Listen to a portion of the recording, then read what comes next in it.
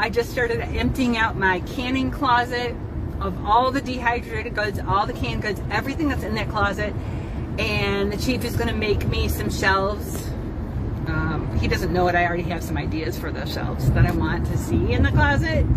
And basically it's a front coat closet that we never use. And it was designed as a coat closet, but it backs up to the kitchen and to the kitchen wall.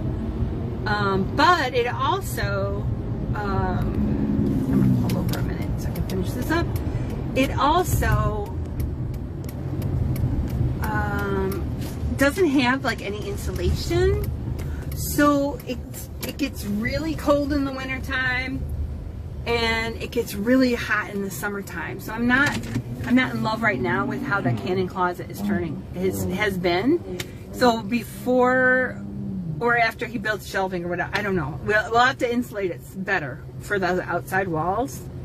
And as a coat closet, we don't come in and out that door at all. And we already have hooks like opposite of that closet where we can put our coats and stuff.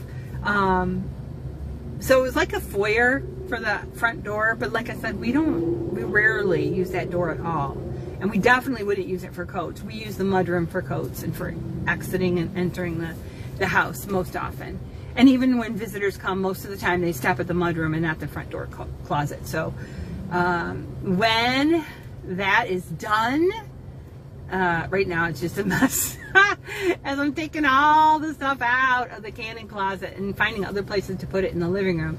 But once it's all done and I get it restocked, that will be wonderful. As I'm pulling stuff out of the canning closet, like the pantry, canning pantry closet, whatever you want to call it. I'm seeing things from like 2020 and I'm like, I gotta use this stuff.